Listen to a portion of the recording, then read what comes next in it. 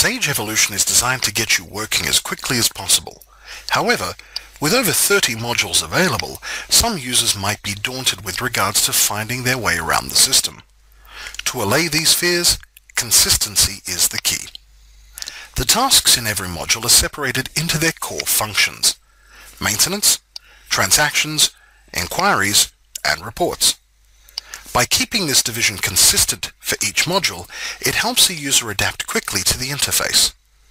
While the system tree to the left of the screen, listing the modules available, is a very easy way to navigate through Sage Evolution, the grouped functional consistency is found in other areas of the product.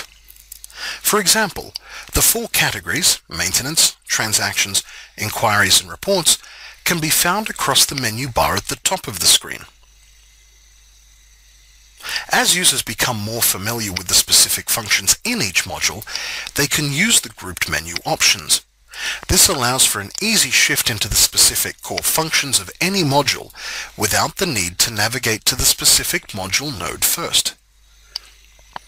In addition to the menu options, the Modules menu at the top of the screen provides yet another quick access method to help you get to the area of the system you need as fast as possible. Depending on their particular access permissions, users will often use specific functions on a regular basis. With this in mind, they can show a recently used menu and add specific areas of the system as favorites.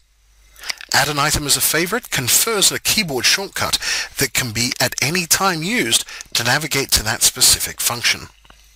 These favorites can also be accessed and maintained through the Favorites menu. This menu is very useful, especially as the recently used menu can be hidden along with the system tree itself. Every area of the system accessed creates a tab across the top of the screen, and switching between these tabs allows for quick switching between different areas of the system.